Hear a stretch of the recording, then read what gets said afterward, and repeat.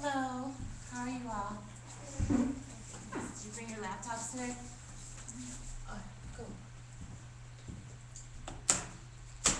I already passed out the PowerPoint, so unless you have more, I mean something in addition. No. Okay. Okay, thanks.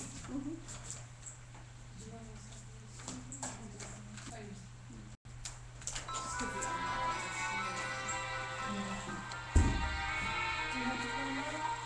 This is George. He is a good little monkey and always very curious. One day, George got an important letter. Lady. Where what? You can get on through the Wi-Fi. Yeah, we use the Ethernet because we have to have, since we're live streaming, we have to have. Oh, okay. But you, yeah. So You how do I do that, through here? No, through your computer. You connect to the Wi-Fi. Oh, and then we'll just automatically do that? Well, you'll choose which Wi-Fi network you want. You want Spark, East, or Right, and then, but how does it show on the screen? Oh, you've never done a PowerPoint before, like using the projector? Yeah, I have, Oh. but Just plug it in. I just don't see the plug, I guess, is the issue.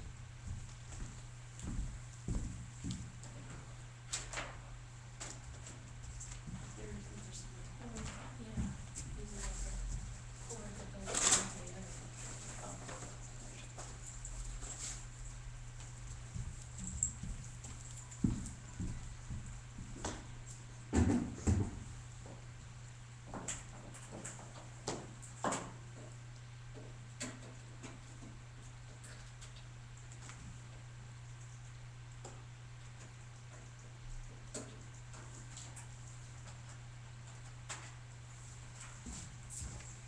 So, how many of you are not heritage people? One? Okay, good. Yeah, I think you were unlucky in that the Tigers game, was postponed until today. So I've got a Is lot that of- what? Yeah, it started at like 4:10. Okay, cause I left the house at 5:20 and I live in I don't Ann think I Arbor. didn't do traffic. I don't know what's going on, but, But I think a lot of people maybe who signed up are staying home to watch the game. oh. Yeah, I don't know what's going on with traffic, but it was 20 minutes from one exit. So, anyways, I thought I was really leaving out early and stuff. But,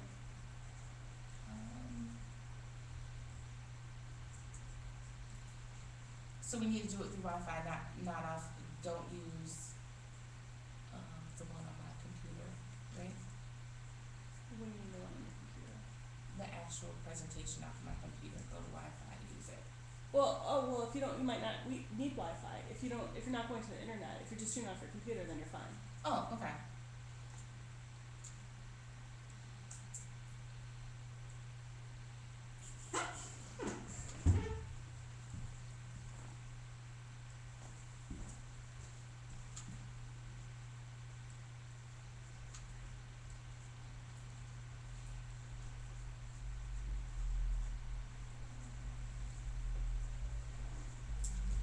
Are you with the workshop?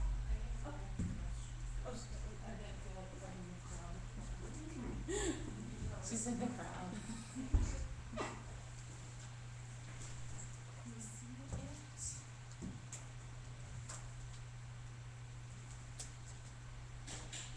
I still don't see it. Where? I don't know.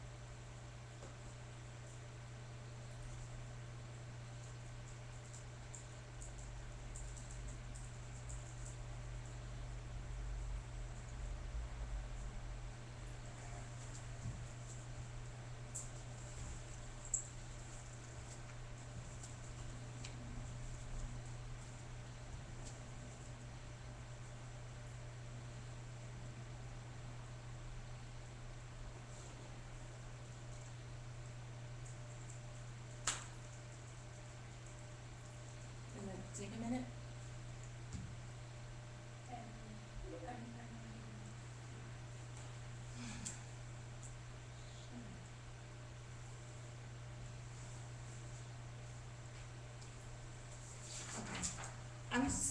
If you don't mind, can I just get started and then we'll just try to see if it needs a minute.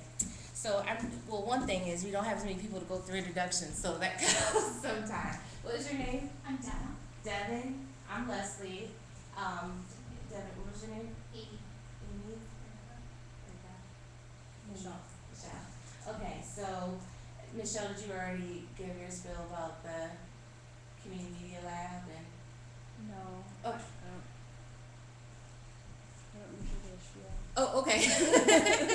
Maybe I Okay. should. So today's session is brought to you by Heritage Community Media Lab. So just to let you know some of the things we do outside of the workshops, it's run by the same outfit that does the Ann Arbor Journal, Ypsilanti Courier, and like a whole other Saline Reporter, and the whole outfit. And we have people here from 9 to 4 that will help you learn different tools, digital tools, whether it be blogging or how to use, be a better photographer, or how to upload things. It could be simple or more. All of the news reporters have to use all that anyways. So, and the Heritage has a blog, which is at thecommunitymedialab.wordpress.com. It's a WordPress blog, and that one's set up or run by the people that actually, work at Heritage. But then there's also community blog options. So if you go onto heritage.com and just look at community or community blogs, then you'll see a host of different people from the community, whether it be nonprofits or some people. There's one fellow who talks about movie reviews, and so they, just have their own little blog, and you put the Heritage label on there, so it allows more people to access your blog, especially when you're first getting started. Leslie, is your computer on? I just looked and I didn't see anything. Yeah, because I put it on projector only. Oh, so you can't see the image on your screen now? Yeah, I did.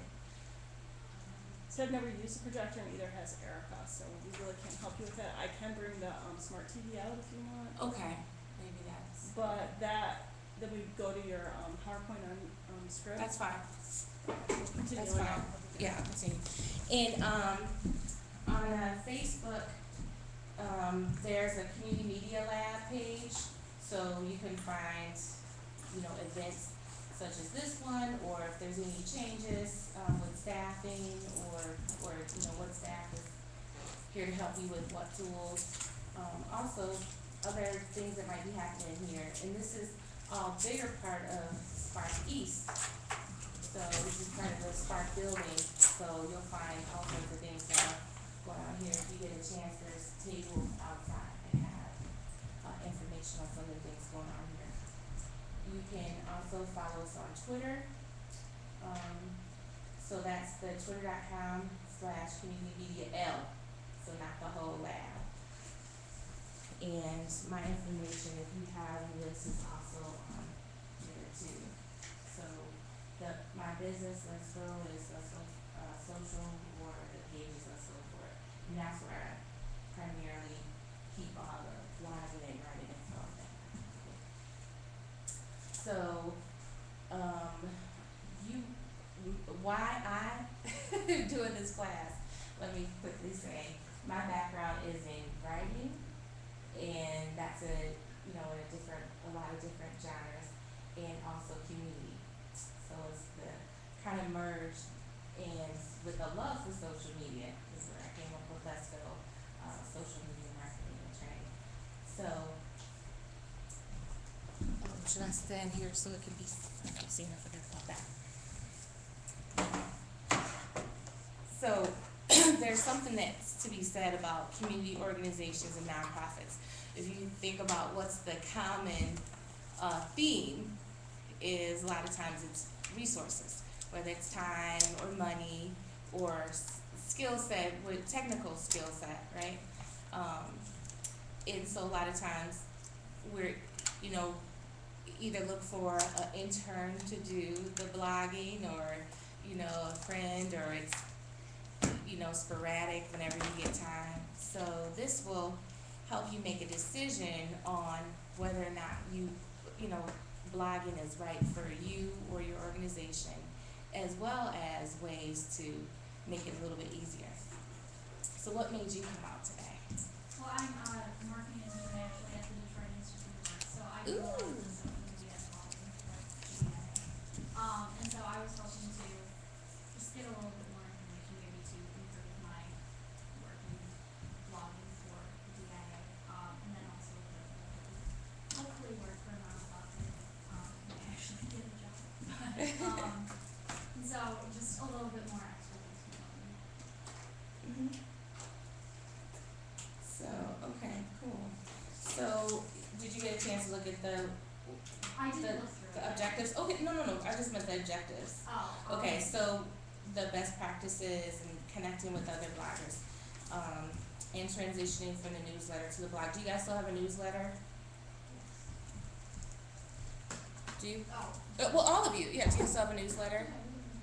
Okay, cool. So, there's ways to transform that. This will take a minute. Okay.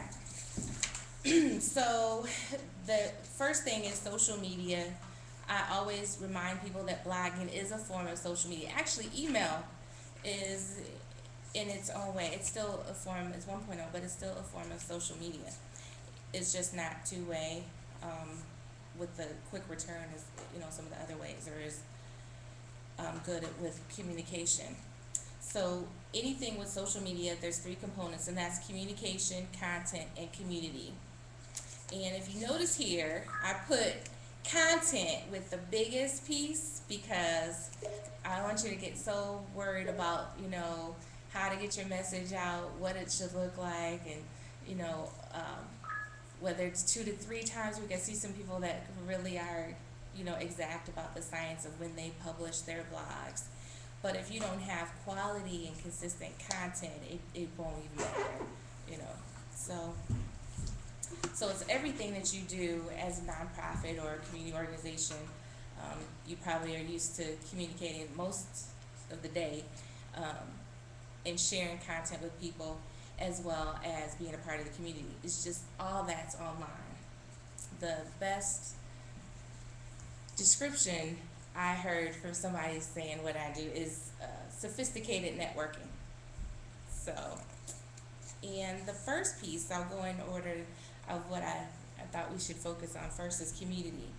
So the first piece is transitioning or transition your community, whether it's online or offline, while building your new online community. So what I mean by that is, where's your community? Who do you consider part of your community right now? Anyone can answer. You have more than one community. If you all speak at the same time, I can't hear you. Lady, who's your community? So, is it supporters?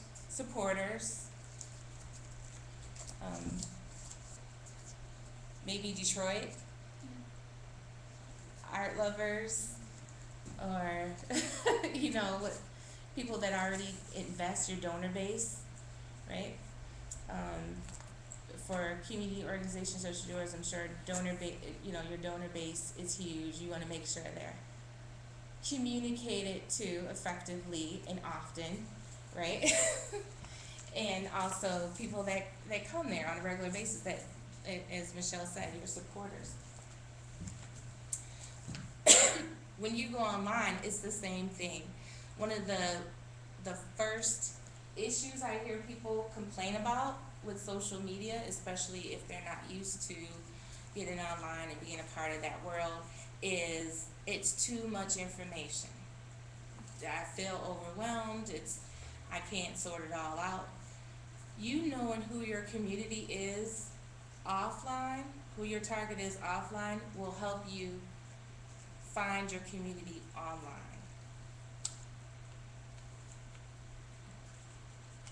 So, I'll repeat that again. If you don't know, I'll say it a different way, negative spin. If you don't know who your audience is offline, you're gonna get online and you'll be overwhelmed, right? Because if you don't know what groups to get in or who to look for, and it's just this big open space where there's people posting, 600 things, well actually 600 million things to be exact, every minute, you're gonna get overwhelmed. So if your Detroit Institute of Arts, think about your donor base or your supporters. Are they people maybe that the same thing you would do if like you were doing a business plan? What's your bracket of people that help the most? Are they people that are of all income ranges? Are they more families? Are they more people with kids or people that just moved into the area, right? If you can translate that online and using Facebook, using LinkedIn, using Twitter, you can use more than that, but Care2 is another one, care2.org, Wikimedia, find, or Flickr, find people, Flickr is a good one for DIA, find people that are interested, that may, the same sort of people that might come through your doors. Once you find those people that might come through your doors or might read the articles that you provide. So if you mostly write about pets, or, pet issues, or if you mostly write about whether it's kid issues or education, so you want to find those same sort of people and those ideas and those values online. Okay. Which section are you under? Where? Community. Right here. Okay. So, thank you, Michelle, very much. So yeah, so when you hear that, the last thing I want to make sure that you do is engage with, talk to that community online. So if you're used to a donor base or a supporter base, you probably see them out, right? Or see them at some point during the year. You have a mixer, right? You want to have the same sort of interactions online. If you go on LinkedIn, they have groups. So, for instance, I'm a part of Social Mediapolis, for a social media specialist. That's the 4th largest group within LinkedIn, right? What's important about that is that group for me is too big to interact with as far as, just talking and making friends. There's 500,000 people in that group. I'm not probably gonna make real relationships, not on a large scale. But I find out a lot of information. It's a good way to quickly find information about the field and the interests that I have. If you are in the arts or if you're in a community agency, find a community or a community online that's already talking about some of the same things as you. If you don't want to maybe have the same community that other people have around here, you can look and see what people are doing across the country. So I wanted to do something on my page, for instance, about Domestic Violence Awareness Month, which is this month, in addition to breast cancer, in addition to Lupus Awareness Month. It's also Domestic Violence Awareness Month. So in California, of all places, they have an advocacy group that has a pretty well together social media market campaign for the month, including a page or 2 pages of stats that you can post on your Facebook or your Twitter or your LinkedIn, whatever, for every day of the month. So you can, it does 2 things. One, it takes the guessing game about what do I say, and 2, it allows you to already know who's all interested in the same sort of things. You build the solidarity because everyone's saying the same thing. So I've probably talked a lot about community, but that's because that is going to be your driving force on making your blog effective.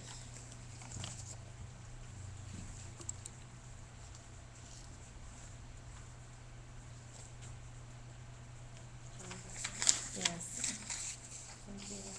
The next one is communication. So what do you have to say, how often, and to whom? So what do you have to say? Anybody? What your organization is up to. Yeah, so events and awareness about your organization, right? What else?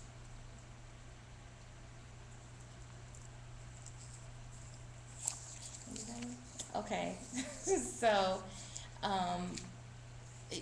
what do you say right now? You said you're over social media. What do you talk about? A lot of it is, I guess, profiling new things that are coming, new exhibitions or special events that are happening. So profiling new exhibitions, new things that are happening in the evening, things for people to come bring their families to and so forth, right? Mm-hmm. Okay. Erica, what do you tweet about, or the news? What about the news? Just what's going on. So I mean, you have a more specific question, I don't know. okay, so what about the news? You say read it, or do you tell Just people try to pick out a detail about it. pick out a detail about what's going on? Okay, that's actually a good idea. So some people will read everything you put out there. Most people won't, right? You only got 90 seconds of their attention. So if you can pick out a detail that will make them want to read, like click on the link to read the article, that's good. And as a journalist, that's important, right? Same thing when you are blogging, you're going to want to have the social media aspect to kind of pick out something out of your blog where people are going to want to click and reach out. Also, how often? So right now, how often do you guys contact your community online?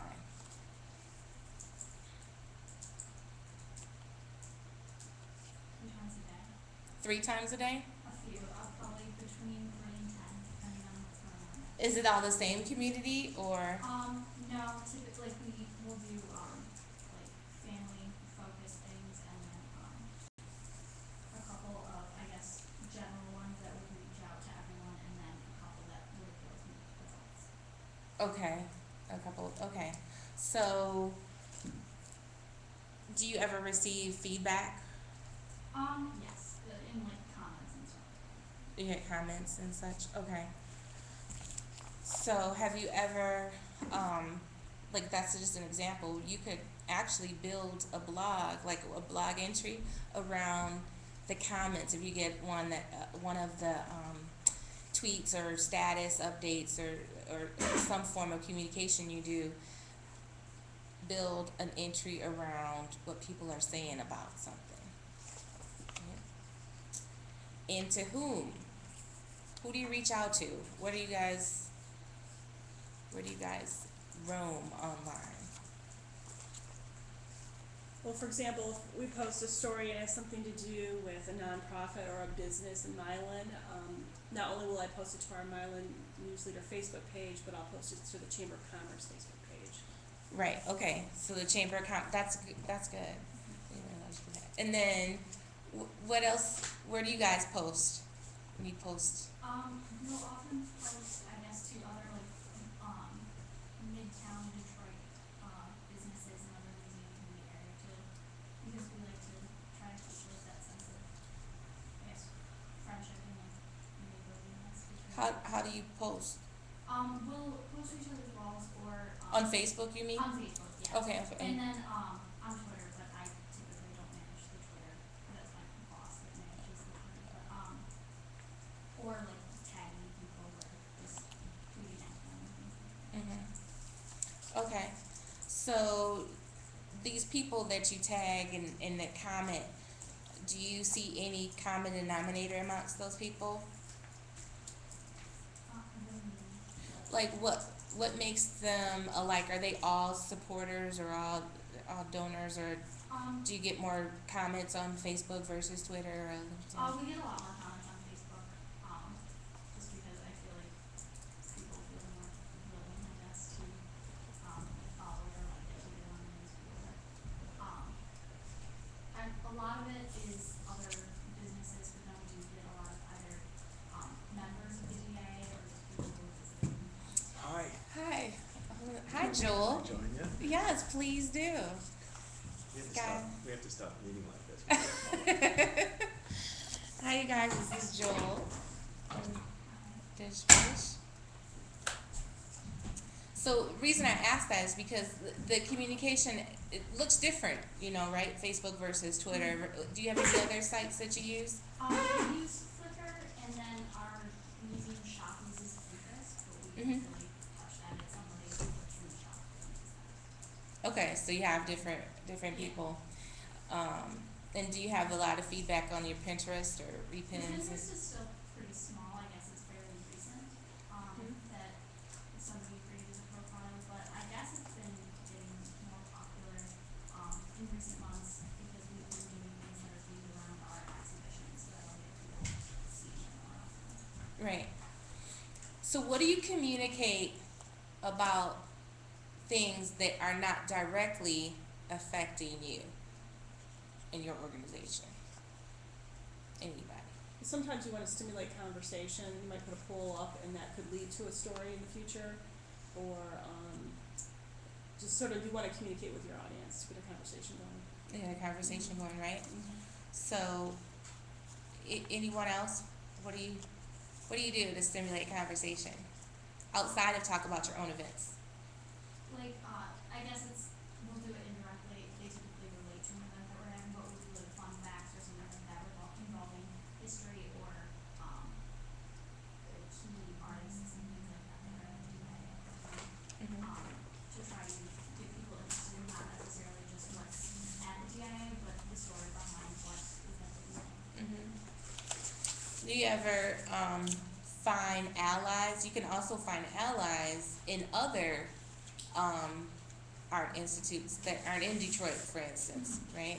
So that might be another option, just to think about too. So I know you probably I have so much time, right?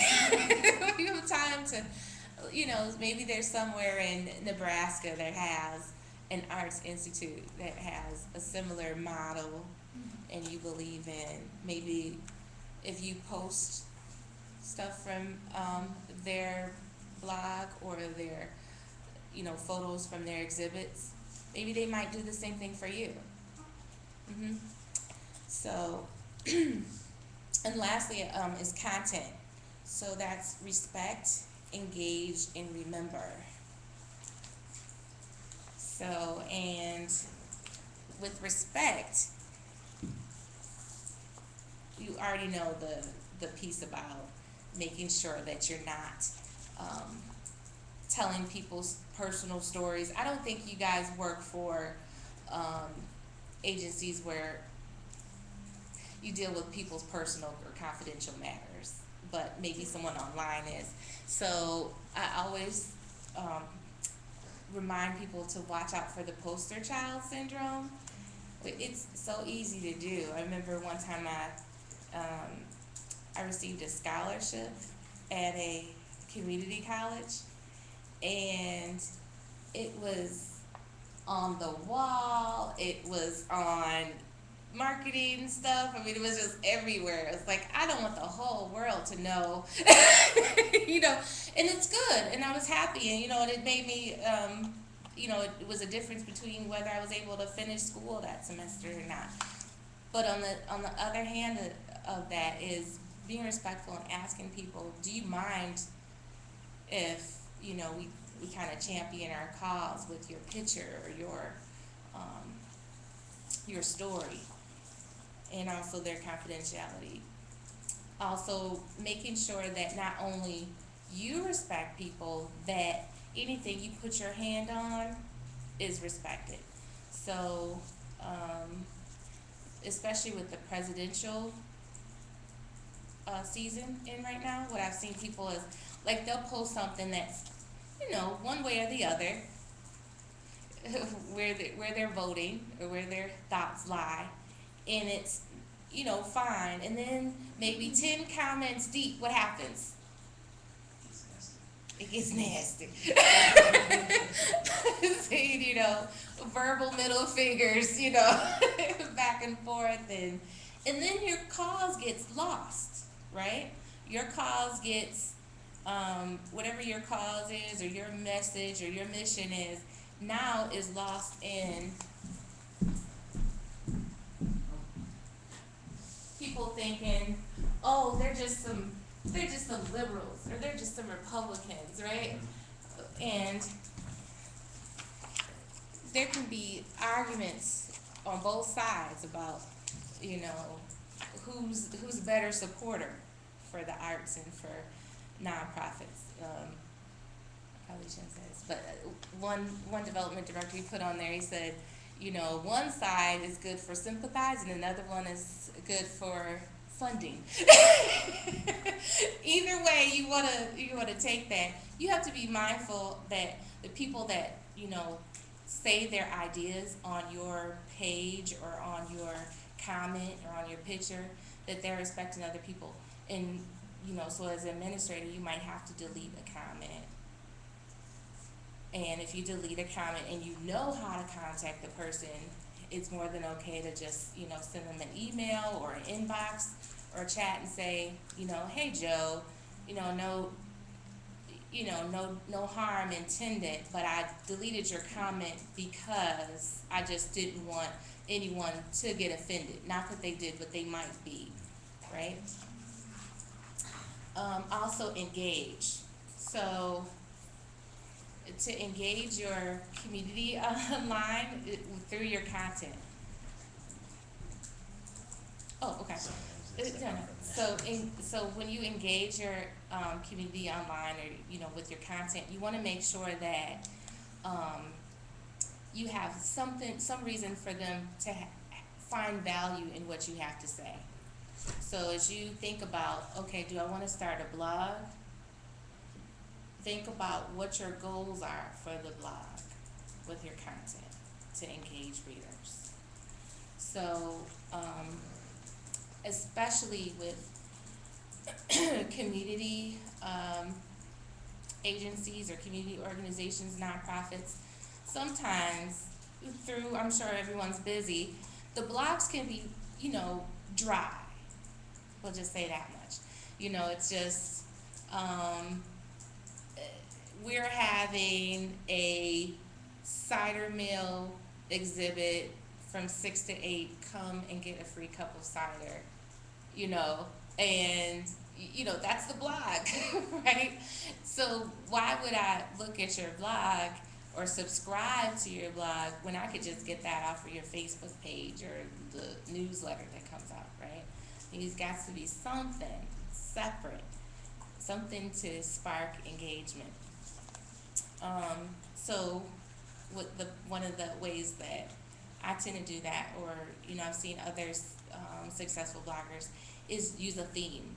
So it can be the director's notes, or it can be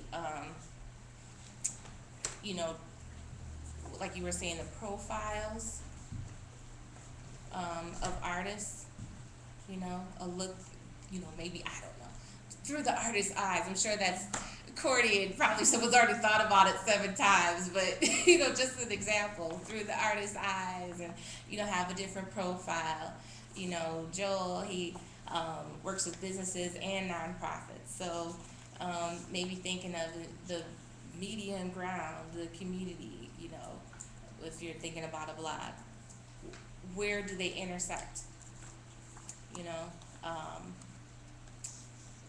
In the last 10 years, now that we've had 2 recessions in the United States and several around the world, and a global recession in 2008, what you find is there are a lot of people that are finally listening to us community heads in the bottom line, right?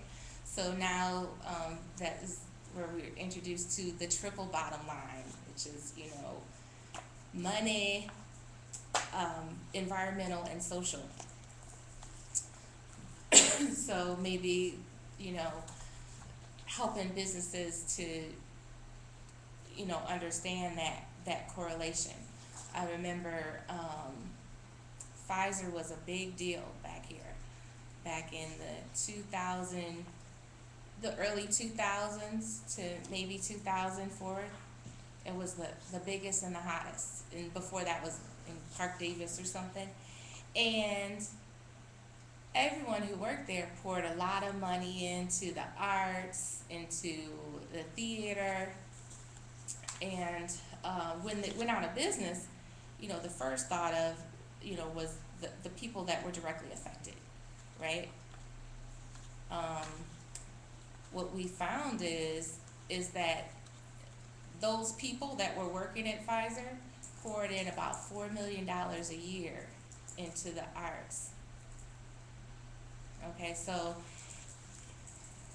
those same people that poured money into the arts were also pouring money into the candy stores, or the hair salons, or the businesses where you have to tug into that discretionary income, right?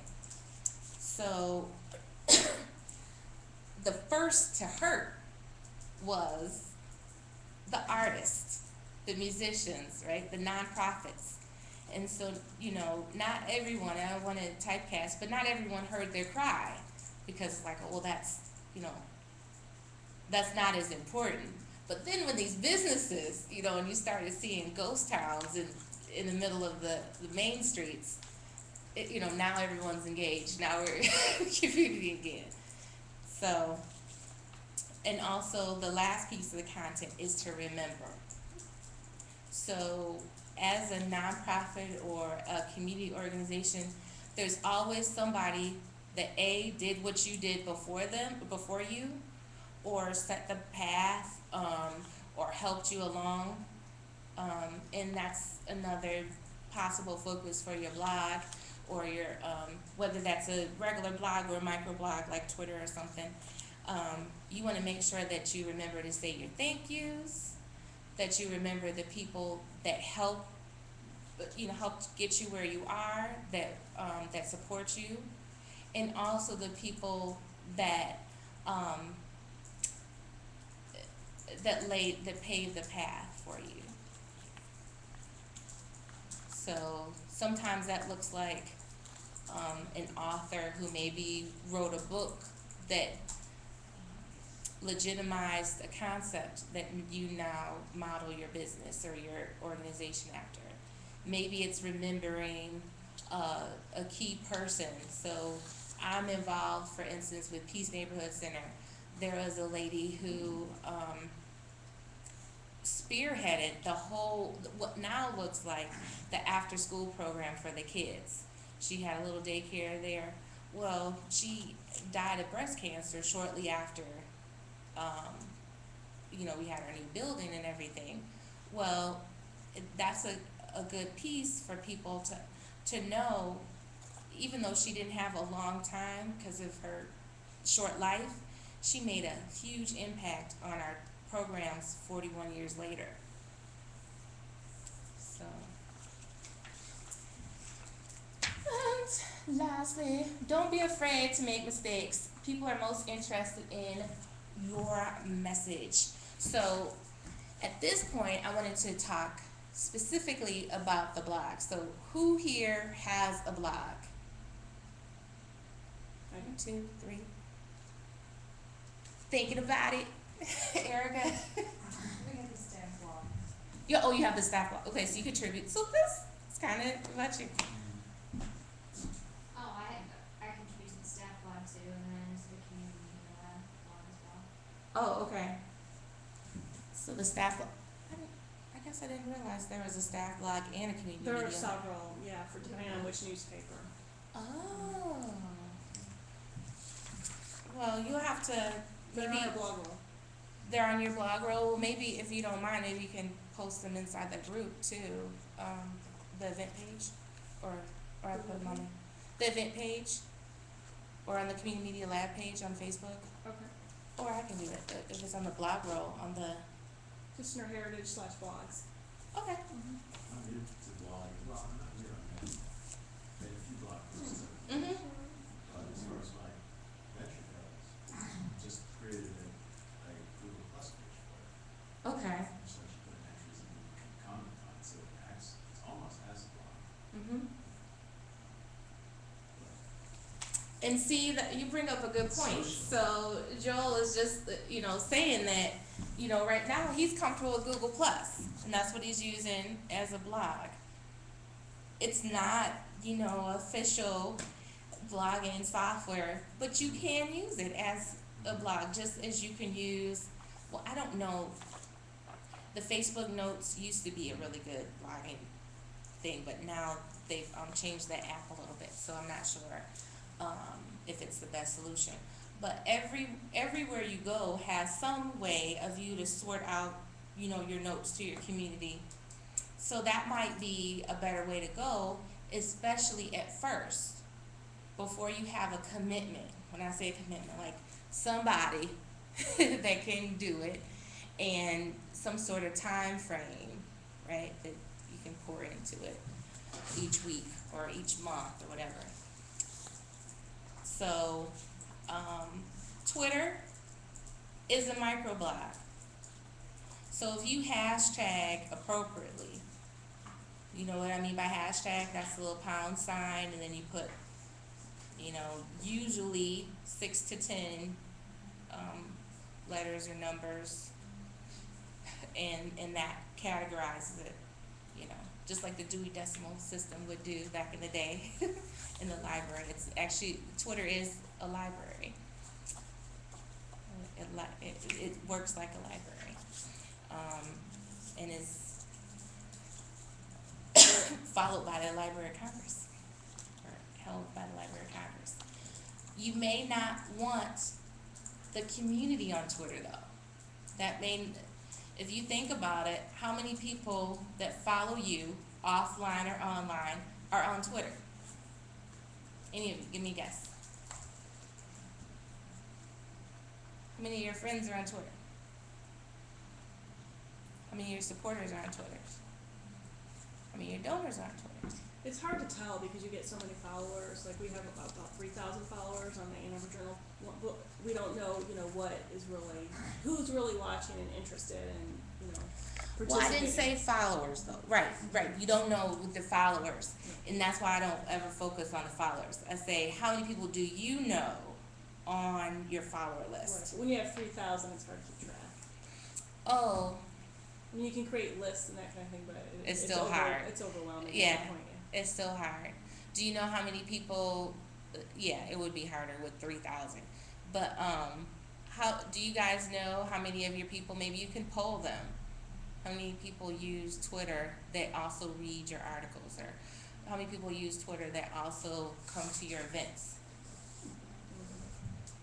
Well, What we're kind of- certainly trying to encourage it. We put our Twitter handles, every reporter has a professional Twitter account, we put that in their bylines, we put it at the end of their stories. Right. So, Yes. You can, and Michelle brings up a good point. Whatever you do, you want to link it to one another. Especially like you were saying, you have one person that's doing Pinterest, another person's doing Twitter, you do Facebook, you're what happens is you guys start to work in the separate arms. So when you post or on your Facebook page, make sure somewhere that you have a link to your Twitter, even if you're not the one, creating the content, a link to your Pinterest, a link to your blog. You're all working on the same cause, correct? If you have people, artists, that have a blog, a Flickr blog, a picture blog, a Facebook, link to their pages. If you have donors that talk you up, donors that give to DIA that you know, regularly talk about how they love going to the arts or whatever else, and they have a page, maybe it's a mixed page, and they don't just talk about DIA, but they talk about other stuff too. Maybe, you know, asking them to link your page to their page, right? So this creates what's called, you know, backlinks for one, and activity. So why is activity important? Okay. Activity is important because one, it's an organic way to push yourself up on the search results, right? So the more people are dinging and posting and retweeting and looking up your page, you don't get that. Back in the day, you had to rely on your website. No one's clamoring to see what's on your website on Tuesday, what's on your website on Thursday, you know. But if you have some other way for them to do, to have some reason to learn about new things about DIA, the idea is keep it fresh, keep them engaged, something new as much as you can. So let's see if we can go to a blog. I have to do it with this. Never mind. Yeah. You guys have, you've all seen blogs because you already have blogs, right? Okay, so we're okay. I was gonna show you a couple that are my favorites, but I would say because of what you do, the message is the most important. So you might play around with the colors and the pictures and all that, but don't let that stop you, and don't let that retard your growth online, okay? Because you have people that want to hear your message. If you're in business in any form, there's somebody out there that wants to hear what you have to say. So you just have to find them, right? So it's good to have a Facebook, for instance, but people are on there, right? But Facebook is not always where people want to be engaged. When you're on Facebook, okay, let me rephrase. When I'm on Facebook, I'm on there to play, right? I don't watch TV, I don't listen to the radio. Facebook is not only what I do for business, also where I go to play, I talk to people and things. And sometimes I'm on there, I don't want to hear about the newest special or the newest exhibit or whatever the case is. So you have to be mindful of that too, that for some people you're an interruption. You're stopping them from what they were already trying to do. Okay?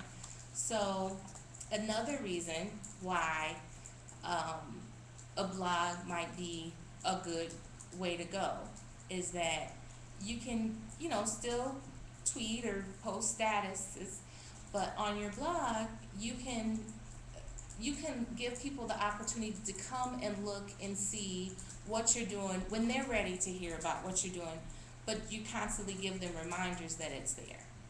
So you give them reminders on your pages, you give them reminders by asking them to subscribe. So when you first start, it will make sense to just ask someone each time, hey, I just posted something about the kids of artists and how the kids of artists have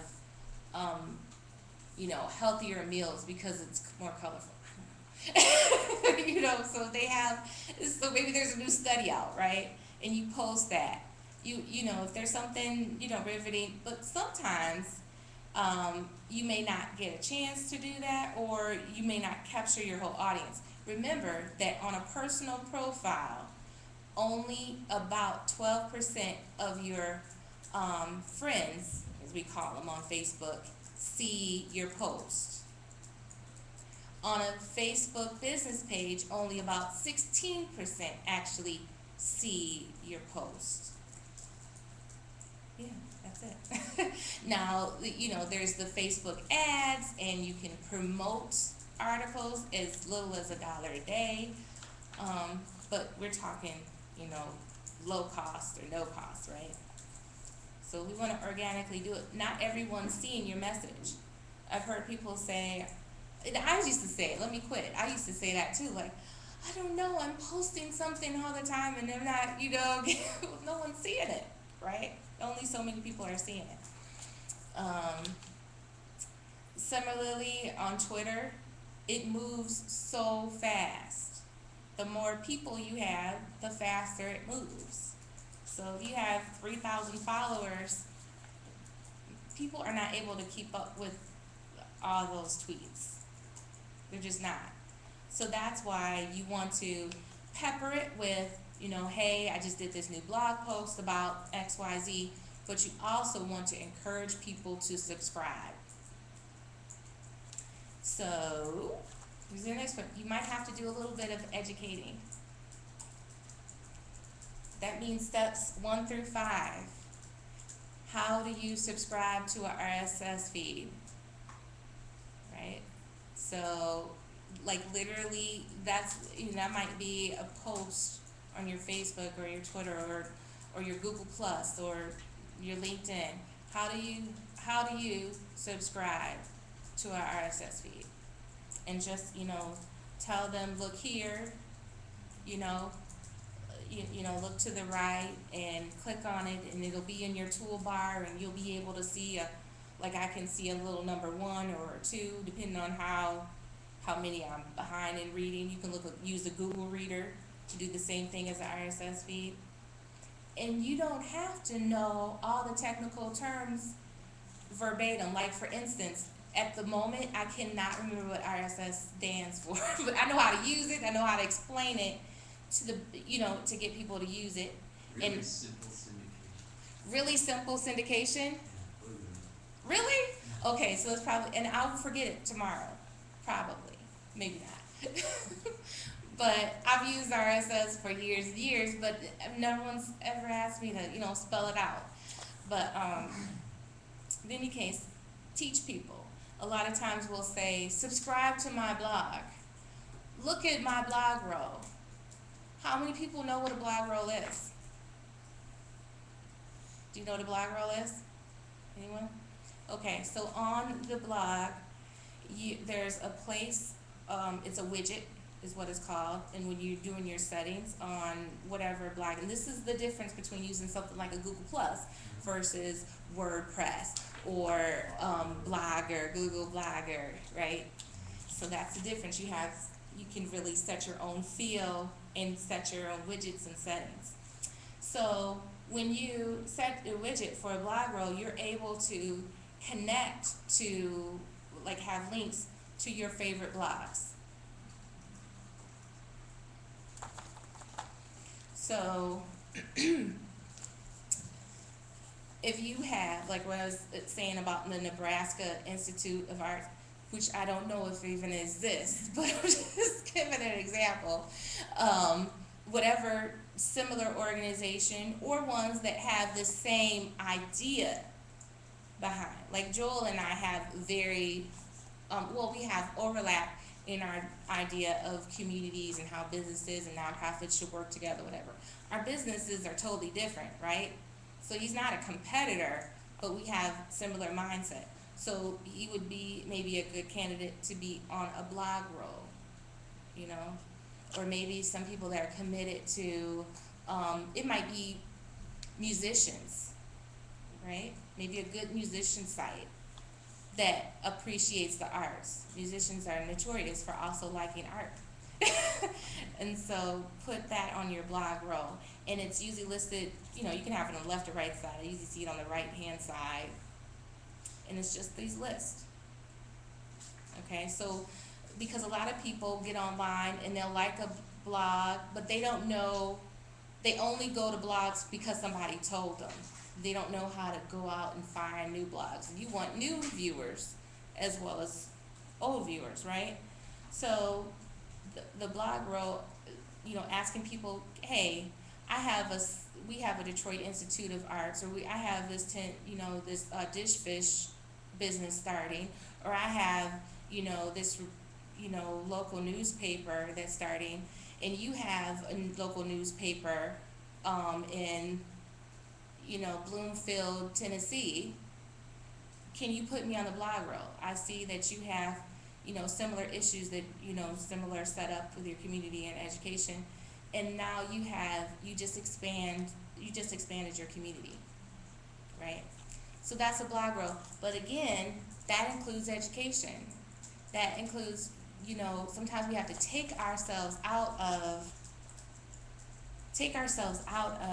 the role that we're in and say, what if I wasn't a journalist for 4 years? Or what if I wasn't a journalist for 10 years? What if I hadn't been blogging for the last 3 years?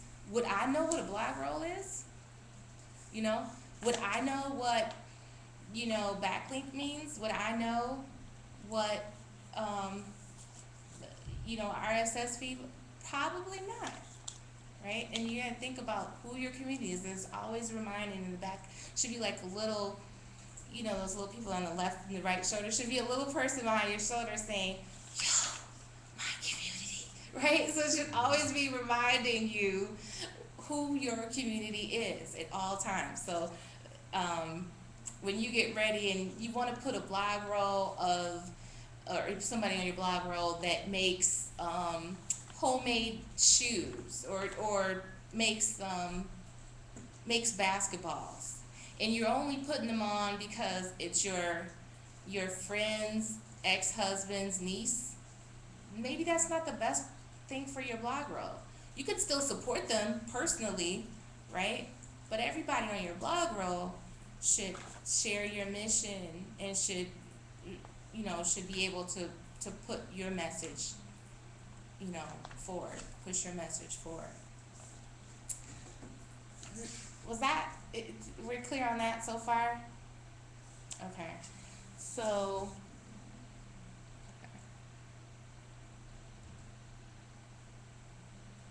I wanted, do we have to, yeah, we're good. So we can stay here at the message. We can stay at the message. So right now, I'm gonna give you guys a sheet of paper unless do you have paper?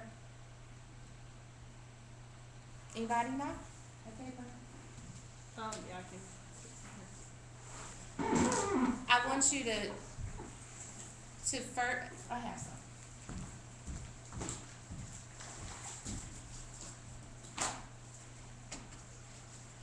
So there's 3 things I want you to do.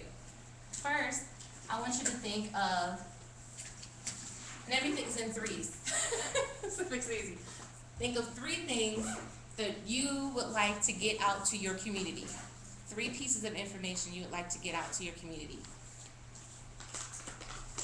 They can be little or big.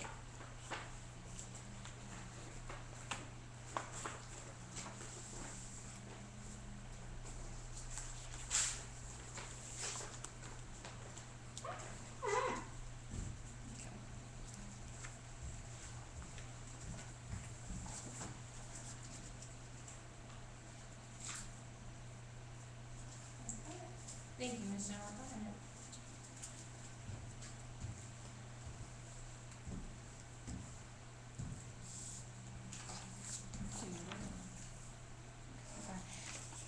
By the way, for some people, like including me, like you might want to write on the actual presentation too, if that makes sense for you. So 3 things that you like to get out. So some examples.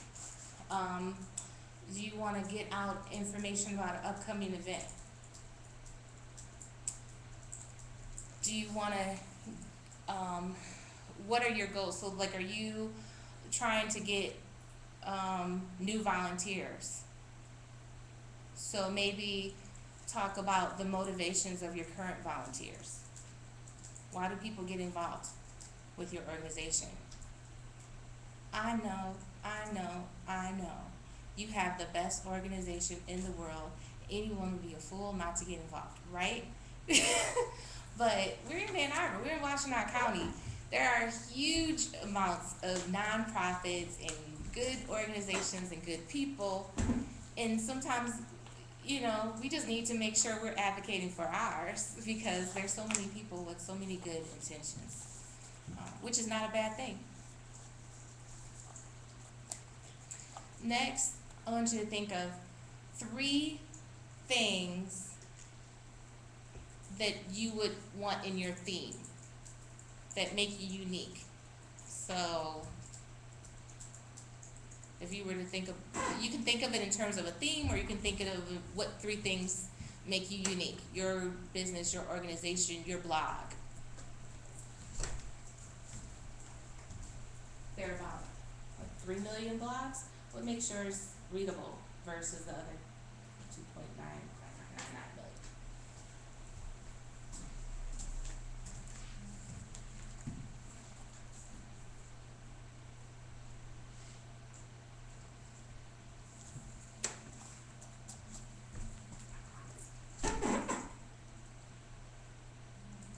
I don't need 20 reasons, just 3. Just 3 reasons you're unique, 3 ways.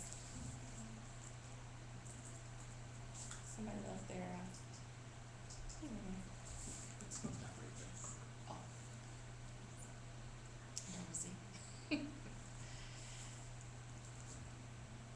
Next is, name 3 people that you know that will always read your blog.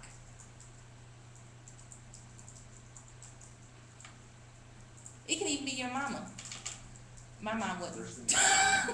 My mom's not an online person, I should say. She would if she was online, but I got her an email. It's good enough. This is my mother calling. Oh, really? She's in my mother. Oh my gosh, is she watching? No disrespect to Joel's mother, please. Okay, so name 3 people, or list 3 people that you know will always read your blog.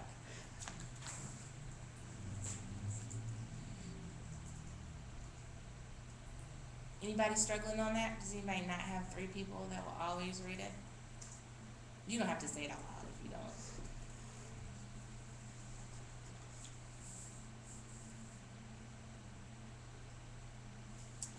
Next, think of 3 times in which it would be very difficult for you to keep up a blog. Like around the holidays. Around the holidays, or vacation time, or busy time at work. Yeah.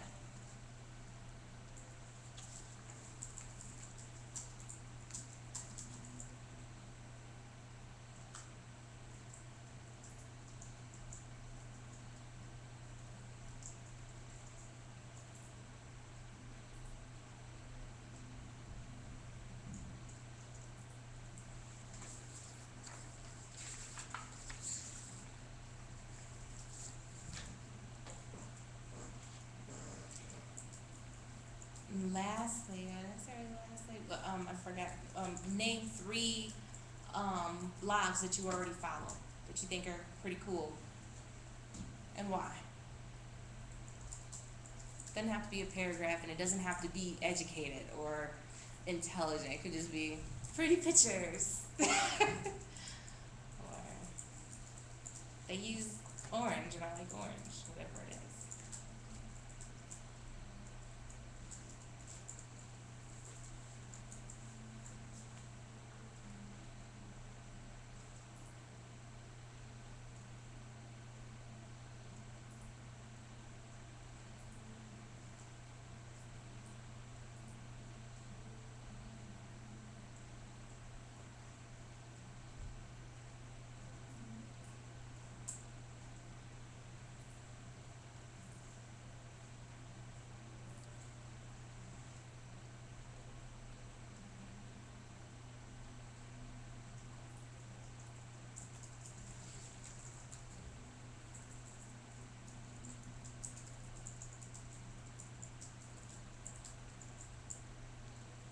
So, how was that for you guys?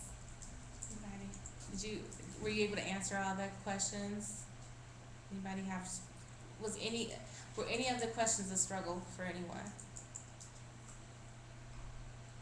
No? Second, makes my blog unique, readable. I don't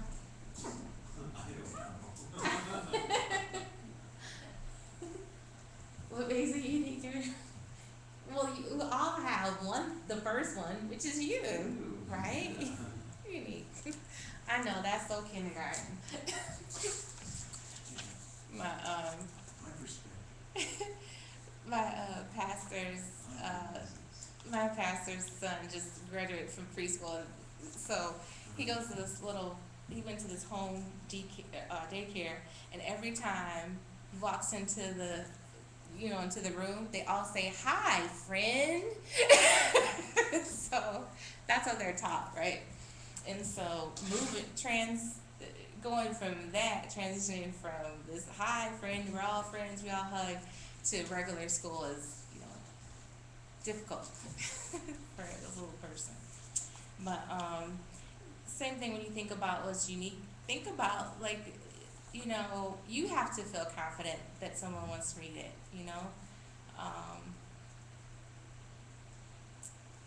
I've heard people downplay their own blog to other people. Have you ever heard that before? Oh, yeah, I got a little blog. It's nothing much. If you don't think it's nothing much, like I don't have spare time to be sitting and read your nothing muches, Or they'll say, oh, I have, another one I hear sometimes people say, which is funny to me, is, oh yeah, I have a blog but nobody reads it. Have you heard that? Okay, maybe that's so. Maybe no one really does read it. But you don't tell people that.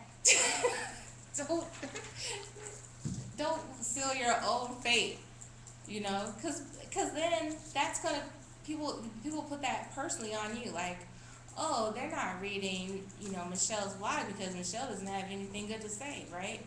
Versus maybe people are just not aware, or they just haven't gotten a habit of reading it yet, or whatever the case may be, right? So you want to talk up your own blog. So if you're part of an organization that includes more than you, on that list of 3 people that will always read your blog, like, somebody on that organization should be there.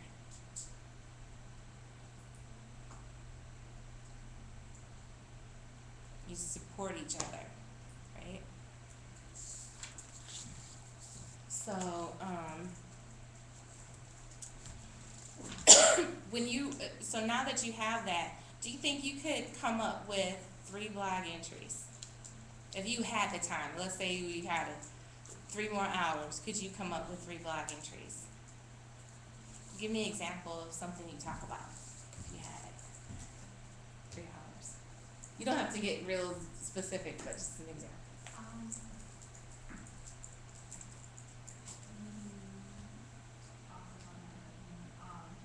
Discussing food day. We had an exhibition open this past week in the city, and talking about the different reviews from the media. The reviews from the media, okay. To link to those articles as well. And Michelle will be. You might make some media friends that way too. You might make some media friends. You have to become their friend too, right? Yeah. I remember in conflict resolution in high school, they say, in order to have a good friend, you have to be a good friend. Remember that?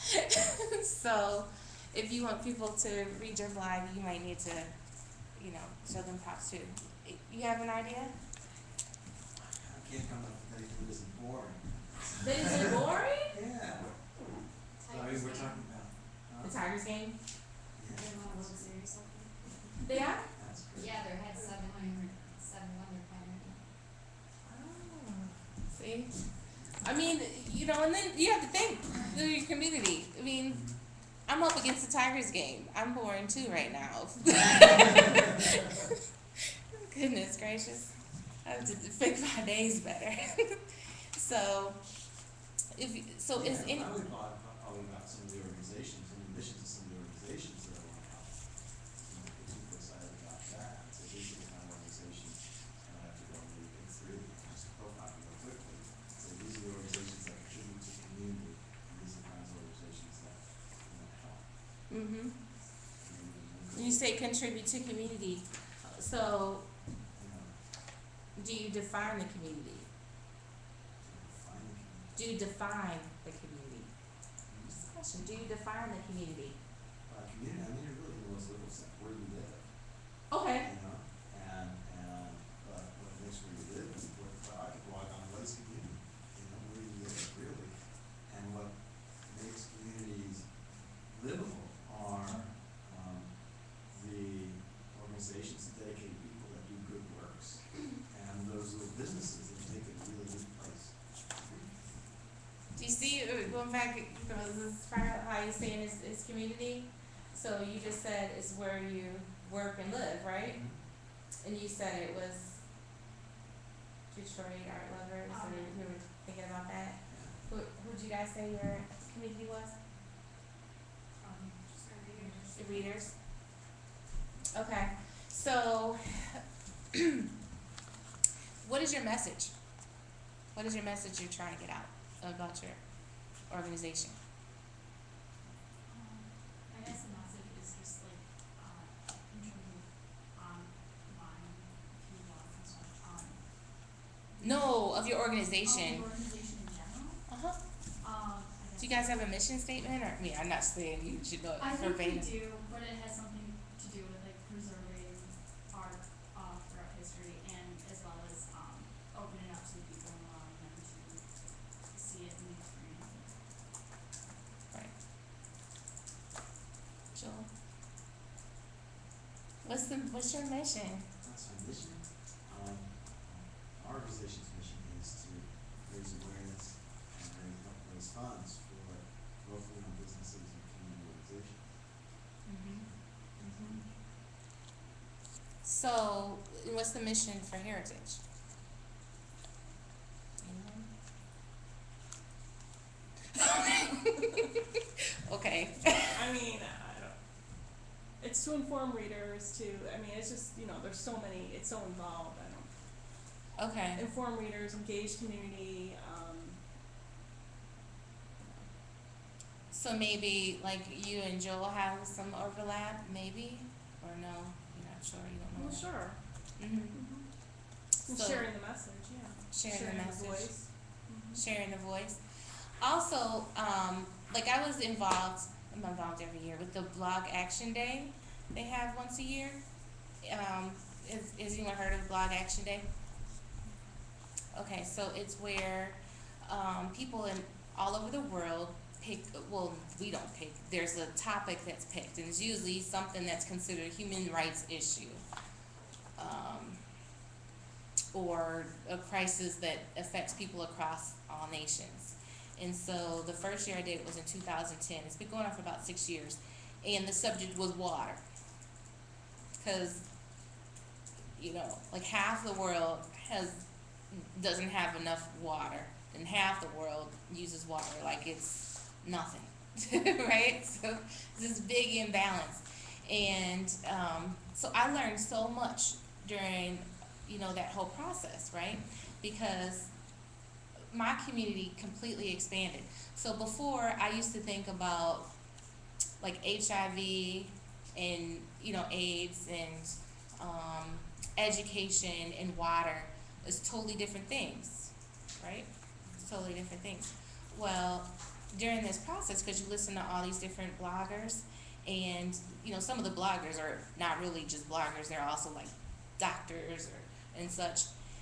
They showed a process of how women, especially like in some of the West African tribes, they have to travel 5 to 7 miles in the morning in the dark to get water for their family. So after the man will go to work, the child will go to school, and then she will go get water for the family. So if she goes, walks all this way, she becomes prey in the dark for rapists, which is a big deal right now. So this helps spread the disease. And that's a long way to travel with water, and then no telling what happens to you. So sometimes the water is, almost undrinkable by the time she comes back. If the child is big enough to go with her, right, or help then they're not getting educated, so this poverty is going down a generation, right? It's like it gets worse by the minute, you know. It's like, dang, all that by, you know, taking a 5-minute shower, you know, like it's, you know, it makes you, you know, think about it in a different light. So the first year, there were about 60 countries that were involved in this Blog Action Day. This year, as of 9 o'clock Monday morning, which was Blog Action Day, there were 111 countries involved, 43 languages represented, and almost 2,500 bloggers. So my community for that day, or maybe it's a little afterglow right now, is bigger. And this year's theme was called The Power of We. So about finding any topic, any problem that is pervasive amongst the community, and you know, you showing where different people use a little bit of their resources. For-profit businesses, not nonprofits, but for-profit businesses all donate a little bit of their resources. So maybe the gravel pit company, you know, donated so much gravel, or you know, maybe people that had you know, an extra few people that could volunteer, you know, for one day out the week. So everybody puts in all these resources to collectively work on an issue. And what it's supposed to do is highlight a problem and a solution involving more people, you know, all these different people. So it's no like huge dent in anyone's revenue, right? And so you see all these solutions. So I'm just reading through the other blogs, I'm like, wow, this was, you know, so good or so enlightening. And I can even see like some of these solutions could be implemented around here. So like last year was food. You know, there are ways that people dealt with the issue of hunger in Haiti that can be translated in Southeast Asia, right? So you just share these resources. So going back to your community, you want to start small at first, but you also want to, in the back of your mind, thinking about how this can grow, how your community can grow. What are the heights? What is the ceiling? And preferably, you know, you won't have a ceiling. So some people say, you know, I don't want, you know, I'm trying to, in fact, somebody this morning at the mixer was saying, I'm a little bit uncomfortable stepping out of my comfort zone. Well, you know, the answer to that is increase your comfort zone. Make your comfort zone bigger. And that may seem simple. I think more civilized, that's why they call it a comfort zone. Right. It sounds like, oh, she's being too simplistic or whatever else. But some of my best feedback on my blog, especially the True Story, which I talk about health and stuff, people around here, they don't need to necessarily read a blog about me because they know me, right? They see me all the time. They hear me talking. I would love for them to, but they don't always. I have, you know, readers in like 23 countries, and I've had several people from, you know, Pakistan and Turkey, and, you know, talk about some of the, you know, they may not comment publicly, but they'll email me and, you know, say, you know, I really enjoyed that blog, or you're an inspiration, or whatever. I remember one time I was, you know, I've had a rough couple years, so I had, you know, put one that was a little personal, and I was saying I was going to take a break for a while, and I had 2 people that I've never met before, you know, and said, no, you cannot stop speaking because we're listening, you know. You know, you just never know, you know, right? I love analytics. It's good for what it does, but it doesn't qualify the same way. You get me? So this is all going into your blog, thinking about your short term, you know, who's your audience and who's your community, but I just encourage you to expand that view. When you expand your view and your comfort zone, you actually will bring on more people locally. Does that make sense? So, you know, I remember at when I was working at a place, there was a lunch, you know how the lunchroom conversations can get a little wild. And they were talking about who was from where. And a young lady there said, oh, I was originally, you know, from whatever place, and then I moved to Michigan with my family. I don't know many people that, you know, are really originally from Ann Arbor, and even those, like, they moved away and maybe came back. And the other lady, you know, she said, yeah, nobody does that. You have to be a blank, blank, blank moron to stay here your whole life. Okay, disclaimer, I lived here my whole life. So maybe I'm a moron, but I don't think so. I think I chose to be around my family and all that kind of thing. But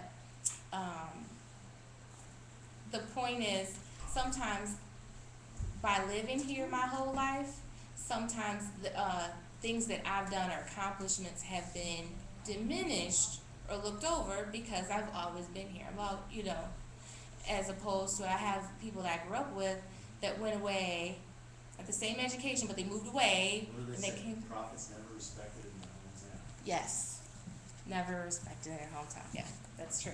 And so they come back, right? And all of a sudden, they're gurus now. You know, one radio personality, my mom went to school with her. You know, they had the same exact education, but she left for 7 years, and she came back, and now she's miss all that. That's the idea too. You know, it's hard to make sometimes the parallels, but that's the idea. You have to have that mindset that originally people may be used to the newsletter. They may be used to just going on Facebook or just calling up or just, you know, finding out whatever from their donor packet that comes out. They may be used to that. They may not want to get on Twitter and Facebook or read your blog. They may not want to do that. And if they're not receptive, you still keep them in mind, but think when you're in your blog, especially, think about the larger community. After the larger community receives you, you'll start to see your local people fall into play.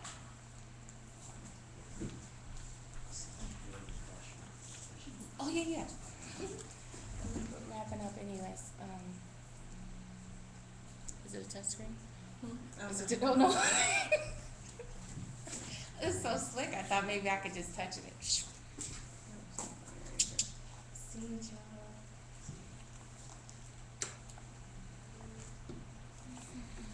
So, last thing I put here, see you online, and this is just like these are the handles that I use in different spots. I put this on here, you know, so you can see where I am, or you know, come and find me. But outside of that, you should have something like that everywhere you are. So, if your organization is on 5 different social media networking sites, put each of those sites everywhere you are. So on your LinkedIn, put your Pinterest, your Facebook, your Twitter, your blog. On your blog, put your, you know, end your blog message with your Twitter, your, you know, how they can enroll in your email list, all that. Do you use email lists? Anybody use email marketing? They do? Okay. See if you can have a blog feeder onto the newsletter that goes out. It's just a widget. It's very easy to put in. And so every time a newsletter goes out, it'll headline your blog.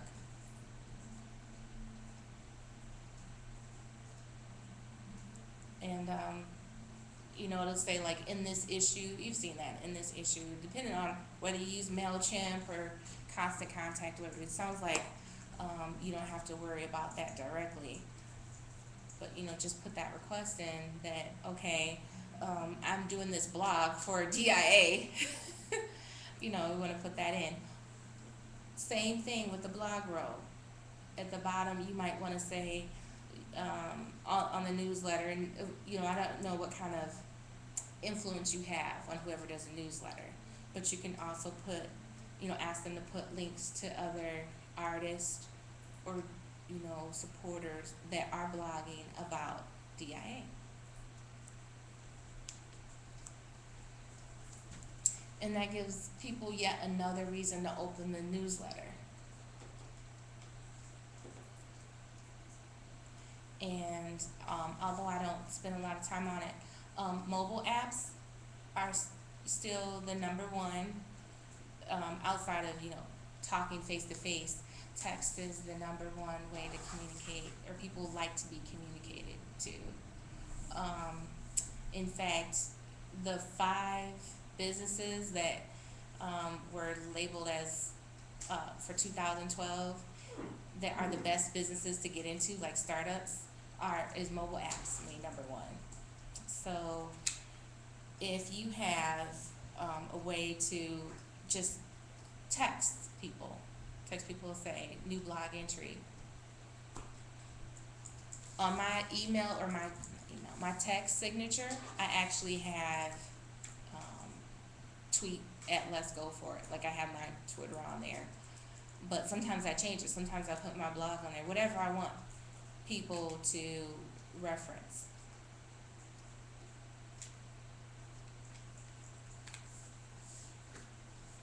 Any questions? So quick. I expected more questions. So I'll really quickly explain. So Facebook, you already done. Twitter, you care to. I really encourage, you know, everyone who does anything civic to at least check out care2.org. There's a blog component there as well, and you can set it up, templatize it, all that. But you're able to connect. It has less users, but the activity is huge. Once they find out you like what they like, you can't shut them up, right? And also what's good about it is you can connect to this bigger community too, because there's something called butterfly rewards that you earn credits for critiquing articles or blogs about your particular subject. So this also helps you because you will start to be considered an expert in whatever you're critiquing. Not if you say something stupid. If you only, you know, your critique is that was good, that wasn't good, I don't like, I like. You may not be considered a guru, but if you have, you know, a really good sentence here and there about why you like something, then people will start to want to know, oh, you know, what is she talking about? Also, if you have a business aspect more of your community organization, so which sounds like most of us here do, BizSugar is also a good way too. That's another social networking site where you vote up an article or down an article. And that's a good way to connect with community there. Gmail, that's just my email, but also, you know, Gmail, you can Gchat, you can make Google Hangouts, Google Plus, and I hate to be such an ambassador for Google, but they have nonprofit hours, they have customer service that you can access like you wouldn't believe. If I had my way, I would use Bing, but Bing is not as local and as accessible. Gmail just does it for me. And you can also have a Google Plus page now for businesses. It was in beta stage, but it's up and running for everybody now. And with the Google Plus for businesses, what it allows you to do is do not only people connections, but also business connections, right? And you don't have to worry about, you know, you messing up your own personal connections with people. Stumble Upon is a curation site. So the same way like a curate.us would work, or like Pinterest would work. If you're doing art, Pinterest is probably the best one. But also, if you have articles, if you have media, it sounded like you said something about media coverage. Stumble Upon is a great way to allow for new discovery. Because if you don't, you can post your own articles. You can look for certain topics or collect them in different categories. But you can also just click on Stumble Upon, like. What they do is they have an intelligent software inside of it where they learn what your likes are. So by me saying, oh, I don't want to read that, I do want to read that, I don't want to read that, eventually they start, when I hit Stumble Upon, they pick articles for me that I would be interested in. They do a pretty good job of it too. And of course Pinterest, which you all are familiar with. And with Pinterest, that's more for, things that have a visual component. Oops. But there also is a, what they call Pinterest for Nerds, which is Learnist, which is a good place to do this. It works just like Pinterest, but it's Learnist. But you have to go through because it's in beta stage, you have to go through an invitation procedure. That's all I have. Great. Well, thank you, Leslie. Thank you. I don't really have no questions. No questions? No